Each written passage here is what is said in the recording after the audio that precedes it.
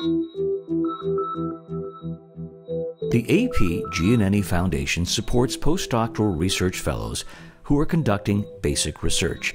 Their basic research lays the foundation for discovery and innovation that helps all of us.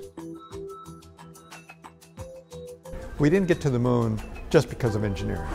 We had to have a lot of pure science. A lot of what we do may seem far removed from what people are considering in their daily lives, because many of us will focus on molecules and cells. It's all really part of a bigger question of how processes in biology happen, and when that goes wrong, how disease arises. Discovery is very serendipitous, and that discoveries that are made in one area by a very curious individual that may have maybe even very little interest in terms of its translatability or impact on society, but the individual is just so curious about scientific questions that those results many times are the ones that have some of the highest impact. IT, the basic findings were originally from mathematics.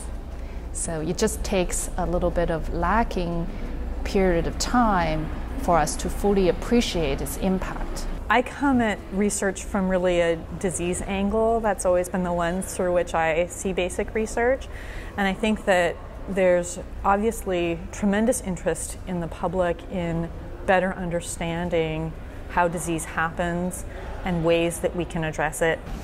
Basic science is critically important because it provides a guideline and incentive for both academics to understand the basic mechanism of the disease and just in general basic biology, but also provide a framework for industry to pursue that. And so I think that for that reason, there really should be a tremendous interest in the greater public in basic science. We are at a new level of understanding about what are the basic tools and components that assemble life forms. And it's the advent of the genomics era that's unlocking this.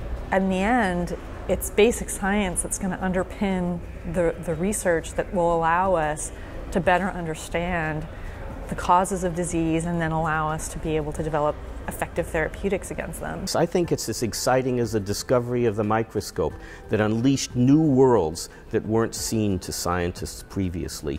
We are at the dawn of this. It's a very exciting time to be a biologist.